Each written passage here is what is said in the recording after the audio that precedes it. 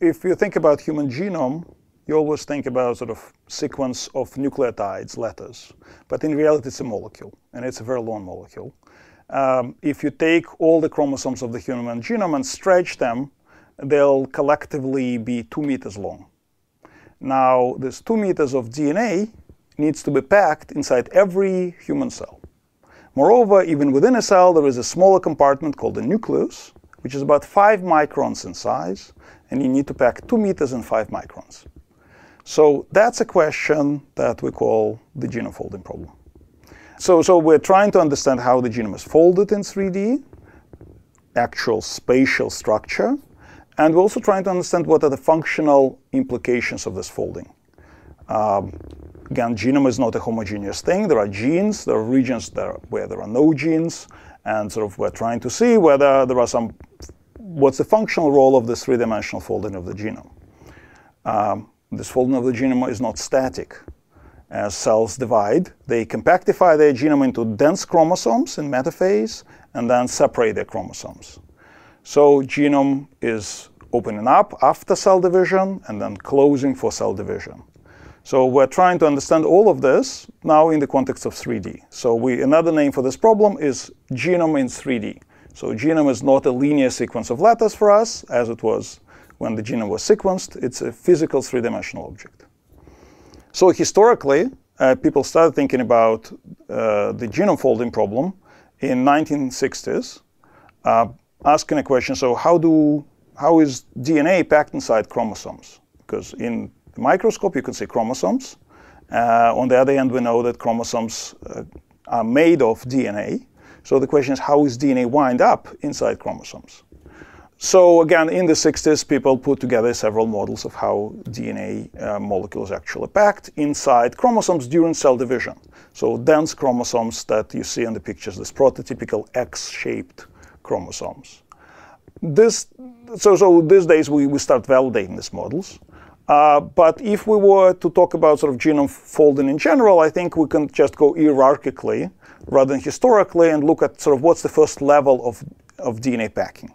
And the first level, so you have long molecules of DNA, as I told you, 2 meters of DNA. The way this DNA is packed at the lowest level, it's wrapped around small barrels. These barrels are called histone proteins, so it's wrapped around in small histones. And then these histones are essentially like beads on a string. And this provides about 5-fold compression. So instead of 2 meters, now you have about 40 centimeters of this fiber. And so if I were to use this model, so essentially, so if this were DNA, I would start wrapping it into small round barrels, and that would form sort of this beads on a string structure. Still, you have the same problem. Now we have 40 centimeters that need to be packed inside 5 microns. So that's all that was known until recently, that there are beads on a string. On the other hand, if you look under the microscope, chromosomes are big objects. They're visible in the microscope. And we know that chromosomes have so each chromosome has a size of about a few microns. Again, during interphase between cell divisions. So what's known about them? What's known on the other side of the scale, so for chromosome as a whole? What's known is that chromosomes are not really mixed with each other. So if I have 2 chromosomes, this would be my models of chromosomes. In principle, I can mix them completely, and sort of they would take the same space. But in the cell, chromosomes are touching each other, essentially sort of talking to each other and interacting a lot. But nevertheless, you can always say that's one chromosome and that's the other chromosome. So they occupy the whole space, but nevertheless, they are sort of isolated or sort of have their own territories. Again, they talk to each other. They're not insulated from each other, but they have what's called chromosomal territories. So that's again known at the scale of a micron. On the other hand, we have this sort of DNA wrapped in beads on a string. These are about 10 nanometer sized, 10 nanometer in diameter fiber.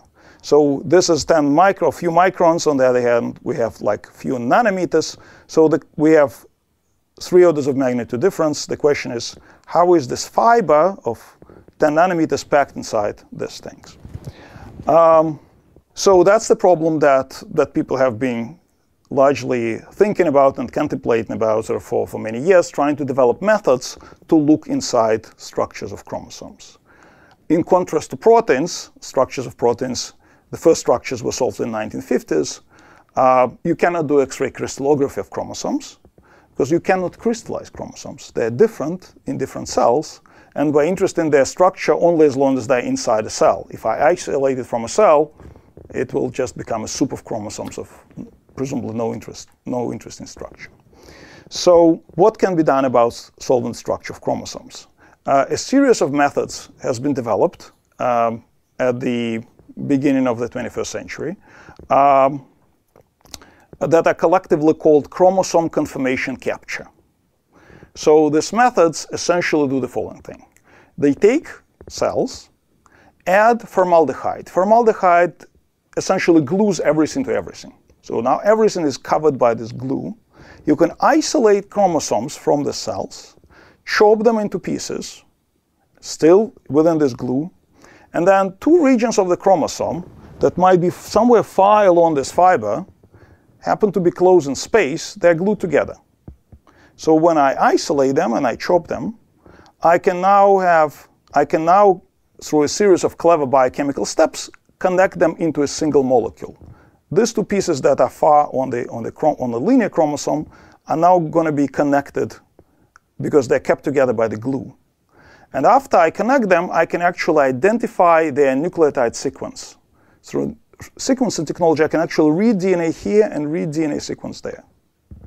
If I do it massively and in parallel, I will get billions of such short reads, and each read tells me amino acid, tells me a nucleotide sequence of one piece of the hybrid and the other piece.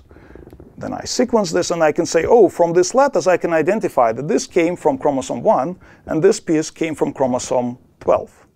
And that means that this specific region of chromosome 1 and that specific region of chromosome 12 were physically close in space somewhere in one of the cells.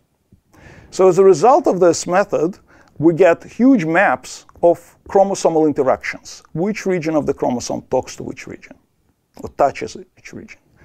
So that's the end of the experimental part. And that's the beginning of the challenge for us computational biologists. Now the question is, from these big maps, how can I reconstruct three-dimensional structures? It's sort of similar to the problem that people were facing in the 1950s when they were solving the structure of DNA, the double helix of DNA. They had X-ray pictures of the DNA crystal, but they had no idea that it's actually a double helix.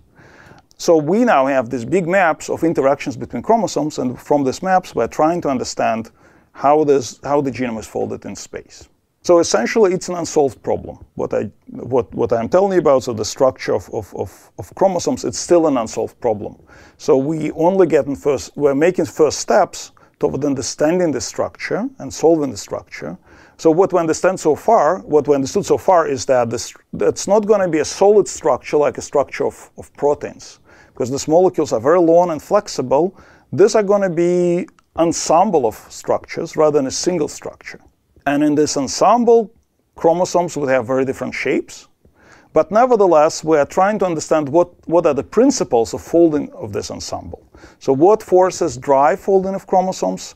What organizational principles drive their further folding when they divide so folding into metaphase chromosomes and then segregation of chromosomes. So essentially, we're trying to bridge between biological question on one side and the question in polymer physics on the other. We're trying to characterize this polymer state of chromosomes.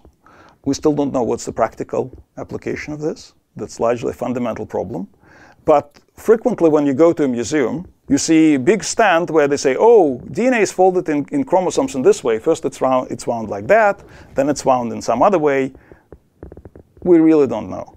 And that would be the end product of this project. Is actually a stand in a museum where we can actually say how chromosomes are folded.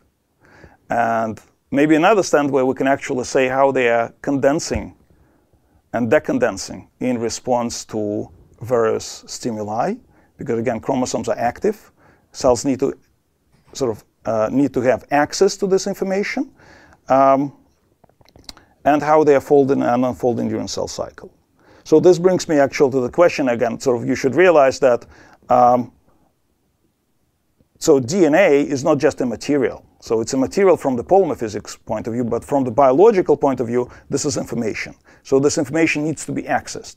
So it's like, how do you arrange files on your computer? So you arrange them such that you can access files by when you need them. So the idea is that this folding of chromosomes might be able to provide cells with some advantage in sort of packing things compact, but also being able to achieve sort of rapid access to regions that it needs to access. And when it accesses and needs to read, it may also want to open it up.